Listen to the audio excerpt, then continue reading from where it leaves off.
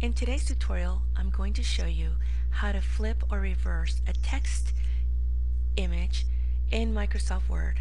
That text image can be used to print on transfer paper, which can then be used to maybe make fabric labels or transfer that image or text onto fabric of any kind, like t-shirts or fabric to make a wallet or a little zipper pouch, whatever you want.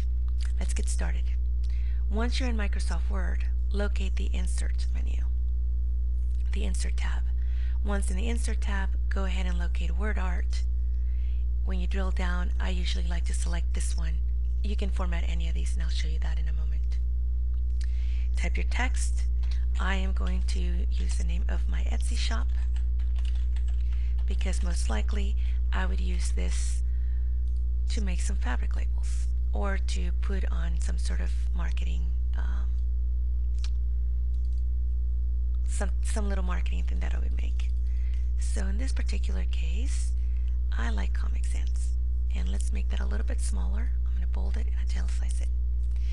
Now this particular shape has shades. I don't want the shade, so I'm going to go to the shadow effect, remove it, and I'm going to change the color to be orange and the shape outline to be orange. Now the shape outline, you could just do black if you wanted to. Actually, that looks kind of cute. Let's go with that.